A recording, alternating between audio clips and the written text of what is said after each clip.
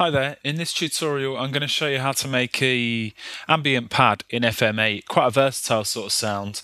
Here's the sound we're going to do.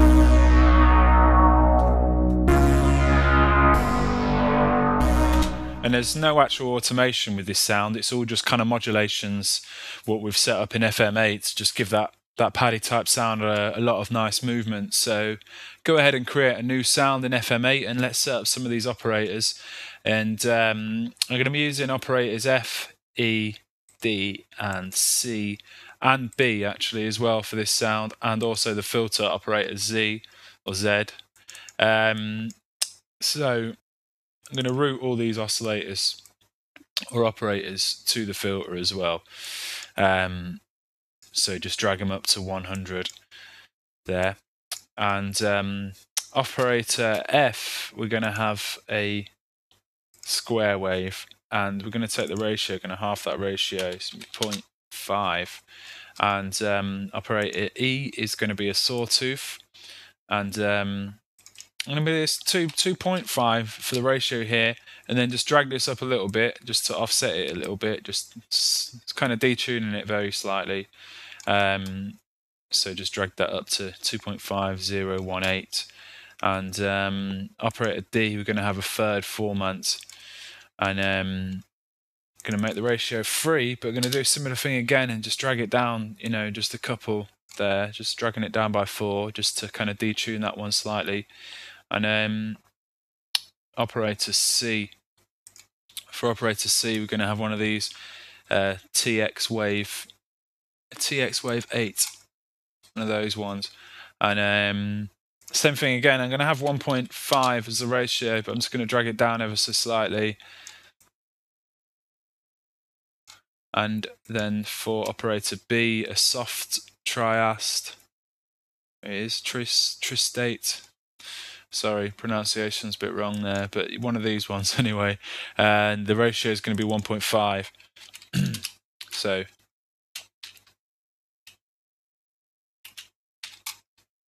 and route the filter to the output, obviously, to get a sound. And I do think with programming sounds in FM8, just getting a nice combination of operators and, you know, some nice relationships with the ratio, just get that sounding relatively nice and warm before going and decorating it with a load of effects and taking the voices up. You know, the nicer you can get the sound to begin with, the nicer it's going to sound once you enhance it further with these effects and, you know, increasing the voices and stuff. So we've got the operators set up there. What we're going to do now is start setting up some of the envelopes for the sound. Right then, so for operator B, the envelope's going to stay like that, really. It's just kind of sort of hold the note of operator B there. And for operator C and D, we're going to link the envelopes and do something like this.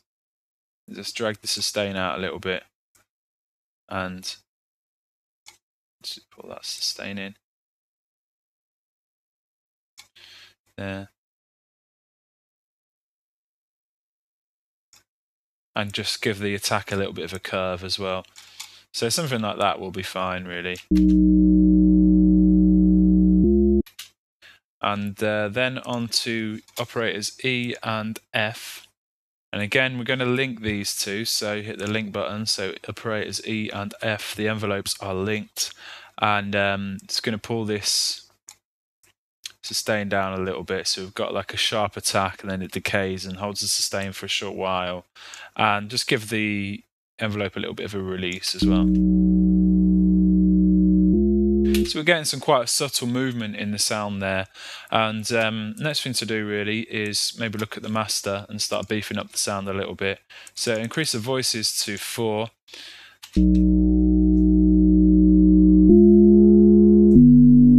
Take this pan of the voices up here, so we're going to sort of give the sound some nice width. Take the detune up a bit. And both these sliders, analog and digital, are going to drag. The digital's a bit like a bit crusher, so, you know, it's going to give some nice sort of distortion in the sound, and drag this analog slider up. about halfway, digital bit more than halfway. So we've got a nice kind of warm sound going on now. So next thing to do would maybe sort of set up some of the kind of modulation that we're going to do with the sound. And I think the way I did this was, rather than, although the modulation comes up here, what I did was the easy morph and gave the sound a bit of tremolo. Hit apply, and if I go back to my modulator, yeah, and what it's done is that tremolo is basically just all of these operators. LFO2 has been assigned to it, and it's modulating the volume of these operators. So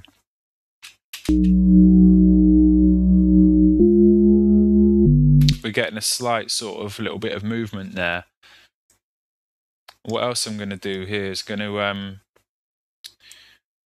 just pull the LFO up of the pitch modulation here to about 16, and this is on LFO1. This is going to give a bit of a vibrato sound. I'm going to sync the LFO as well, take the rate up slightly.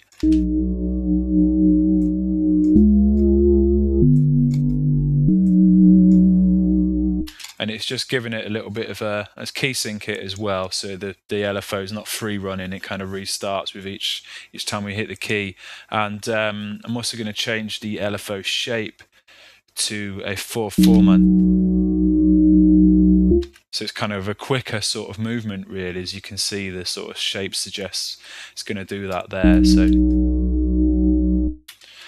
the next thing to do is apply some reverb, which is the only effect I'm going to have on this sound. So I'm going to take the time up a little bit and the bright up a little bit, just to give a nice bit of top to the reverb, and the dry wet slide. So it's going to be quite a sort of wet reverb.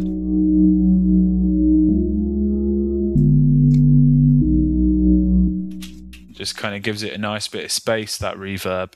And okay, what else do we need to do with this sound? Set the filter, really. So go and hit the operator Z, and what I'm going to have here is the mix of the two filters going to be all the way to the right.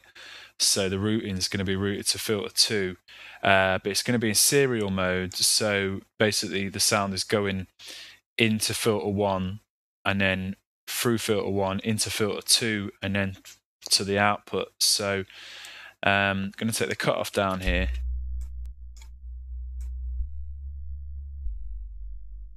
Let's bring the resonance down as well.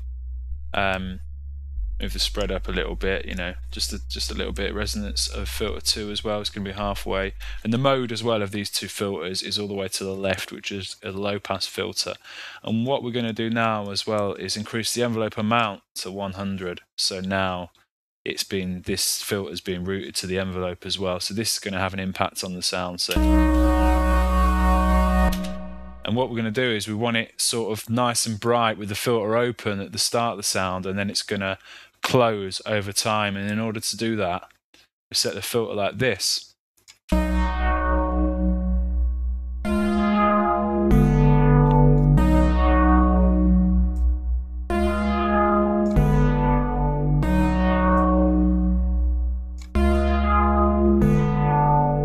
So that's the kind of the sound, the shape of the sound, and a couple of final things just to beef it up a little bit more. Is I'm going to start doing some extra routing here with the operators. Just I'm going to feed B into C, take up to 16, and also going to feed B into D, take up a bit higher to 23 there. And then what I'm going to do is feed F into B, and this should change the sound a little bit.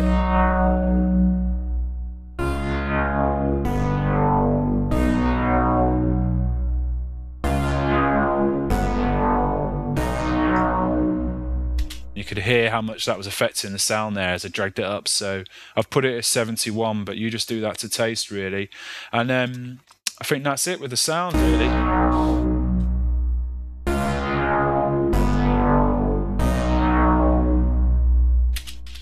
So put it with the B.